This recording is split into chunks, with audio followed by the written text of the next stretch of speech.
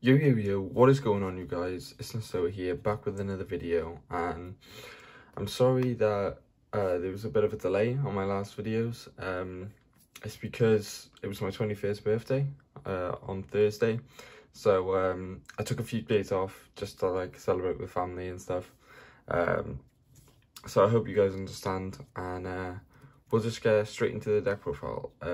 Basically, I went to locals again on Saturday and ended up coming first place again with Virtual Worlds. Still really enjoying the deck, and I learned a lot this tournament in terms of like what's needed in the deck, what's not needed in the deck, because at the moment I'm just using locals as like a testing ground as to how good the deck is, and I'll talk about the extra deck at the end because that's where the main changes are going to be coming. I'm really happy with the main deck. I don't think there's anything I would ever touch in the main deck at the moment until like Crossout comes out probably, because I think the main deck is pretty much exactly where I want it. Obviously you will get the occasional bricky hands, but I feel like it's as consistent as it possibly can be, so that's where the main deck is. But we'll get straight into the video, and then I'll explain some of the changes that are going to be coming to the deck and what I learned about the deck from this tournament as well. And then I'll also explain my matchups as well. So first off, I play 3 Lulu still, 3 Nian, 3 Lao Lao, 3 Lily, and 3 Chi Chi. Obviously playing 3 of everyone.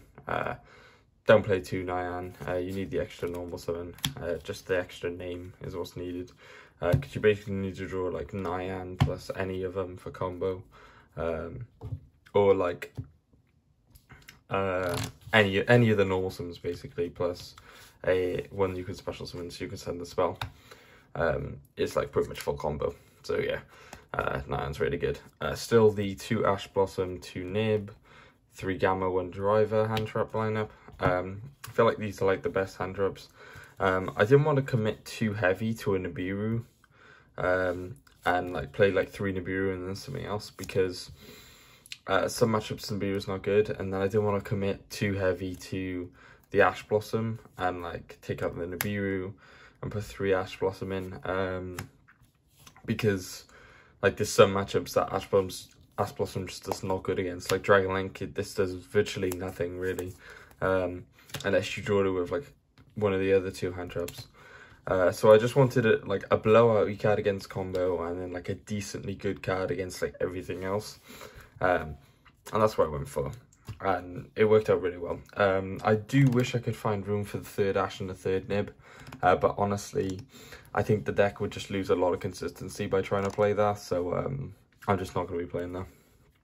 I think the 7 hand traps that I'm playing is just enough. You don't see it too much, and you don't see it not often that you just lose going second, so it's alright. 3 City obviously, and 3 Quinlong. These cards are amazing. Opening up one of these in your hand plus a special summon is like full combo as well, so they're really good, and it allows you to not use your normal summon, so you're laughing really. Then for the generic spells, 3 Desires, because it's the best card in the deck. Just a +1 for free is just so strong in this deck, and Nyan just makes this card 10 times better. 3 Triple Tax, just allows you to go second, and if your opponent does decide to hand trap you, you can just use this to either look at their hand to get rid of their second hand trap, or draw cards, or maybe even steal them on, depending on like who you're playing, or like what matchup you're playing. Going second, stealing them on, just like ripping out a negate off their field is so strong. And although you can't do much with what you take, because it like kind of has to be like a 3 or a 6 or a 9 for you to be able to use it, what you can do is what I was doing was just like tribute summoning a Lily or a Lao Lao, so that way your opponent doesn't get it back in the end phase. So that's just something to note. And then for like the best one-ofs, Teleport, Called By, and an Upstart. This was a Reborn. I decided to put an Upstart just because I wanted a more consistent going first guide, because like Monster Reborn's good, helps you play through stuff, but you have to draw a playable hand for it to be good. And I think Upstart just gets you to those playable hands a bit more. It's like mathematically, I don't think it makes that much of a difference, but it was alright. I liked it today. Just making the deck as consistent as possible was like pretty much my only goal. And then 2 trap, because this is a brick. You don't need 3, you only need 2 for every combo. If you're playing the deck correctly, you don't need 3. There's literally never been a situation where I've needed the 3rd. So yeah, I'm not going to play the 3rd. Then my field center, the OP field center, the Lulu. So good. Now the extra deck. This is definitely where a lot of the changes are going to be coming in, because honestly, I'll explain what happened at locals, and then you'll probably understand. So we'll just go through everything. So 1 Shen, 1 Vermilion, 1 Croc, then 1 XX Saber Gotems and 2 Cloud Castle for the hand loop. Then for the 6s, 1 Status Charge Warrior and 1 Coral Dragon. That's it for the synchros. And then for the XYZs, I play 2 True King of Calamities, VFTs too strong, 1 Enter Blafnia for the hand loop, 1 Zeus, 1 Gaia Charger, 1 Fan, and 1 Breaksword. I'm pretty sure this is very similar to the extra deck I played last week, I believe. Pretty sure it's exactly the same. Don't think I've changed anything. But honestly, after playing this week, like, there's going to be so many changes to this extra deck. But I'll explain that at the end of the video. So I'll keep my extra deck to the side so I can go through that after I go over my matchups and stuff. Now, the side deck was very weird, I think. I think a lot of people weren't expecting me to play in this card, which I'll explain as we go through. So, Pank, just generic good card. 3rd Nib, just in case. Combo, this is actually really good. Retaliate and See. Now, the only reason I sided this in, I like put it on my side, was for Prank Kids. Because basically they activate Pandemonium, you special summon Retaliate and See, and now every monster that they send, even if it's from their hand, because usually, like, you'll have a Shen up, so they'll send them from their hand.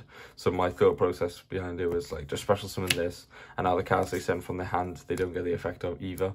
Because all the Prank Kids cards, or monsters, have to go to Grave to use their effect. So by banishing them, they don't get anything, they just get their fusion on field, and then, yeah, that's it pretty much. It was pretty good. I played 1 Prank Kids player, and I opened it, so that was fun. But the rest of my hand was just pretty much unplayable, so it was just a meh. Then 2 Lancia.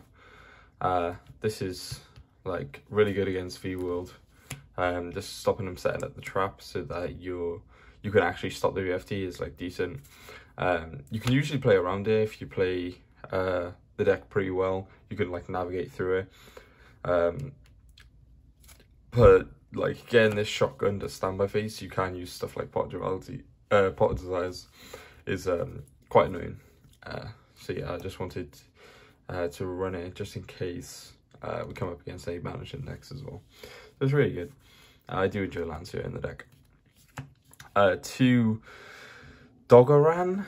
Honestly, couldn't find my Gamma Seals. I have no idea where I put them. I just wanted 2 Kaijus, and these were the only Kaijus I could find. So these are the Kaijus I played. Obviously, these should be Gamma Seals. Don't play this, because this is actually a dinosaur. So if you gave this to like a dino player, then yeah, they could like Myth Protect it. So don't play this. Play Gamma Seal. But these were the only Kaijus I could find for the event, and I wanted at least 2 Kaijus. Then for the spells, 1 Duster and triple Forbidden Droplets. No Dark Ruler, because I just think Droplets is just infinitely better. Dark Ruler is kind of meh this format. Droplets is like so much better. If you don't have Droplets, then definitely play the Dark Rulers, but yeah. Then for the traps, Skill Drain, for if you go in first, you just side this in against like any combo deck, you just auto win. And then triple evenly for like back row decks and like boardy decks that you can just blow up with an evenly.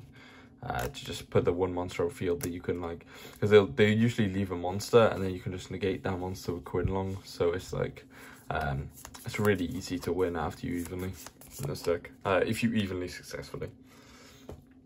Now let's just go through my matchups. So game 1 I came against Salad, 2-0'd him. My hands weren't great, but they weren't bad either. So it was pretty comfortably a 2-0. And then game 2 I came against Prank Kids. Game 1 was really grindy. I ended up winning game 1. We had like 10 minutes left. So we went into game 2 and Prank Kids just burn and then gain life points. So he won on time. He was probably going to win that game, but I think we could have took game 3 if it went to game 3, and we might have taken game 2. Like, it wasn't guaranteed in his favor, but he was in like a commanding position, but we still had like a lot of resources in hand to play through stuff. So it was anyone's game really. And then so that was a draw, and then we played against Infernobles in the last game. Game 1, it was like really grindy. I think we opened Gamma, forced out his entire hand because he didn't open that well. So we forced out his entire hand from just a Gamma, and he ended on a Charles Roland and a Rodon. So he didn't have the Charles pop, but he did get the Smoke Grenade rip on my hand. So I started my turn with only 4 cards in hand. But just staring down a board with no interrupts was pretty easy to like navigate through. And then game 2 was a really grindy game as well. We just sat on Zeus, then he unicorned it back into the extra deck, and then we made another Zeus. We made Zeus twice in this deck, and just sat on that and went into time and just won from time really. If we had a few more minutes to play it out, you probably would have won game 2 as well, but then game 3 would have been a whole different game as well. So it was anyone's game, but we just won because of the new time rules. It's unfortunate, but it works against us sometimes, it works for us sometimes. That's just how it is. Over the extra deck, one thing I wanted to talk about is I actually made True King of Calamities once today. That was against the Prank Kids player, and that was just like to secure game.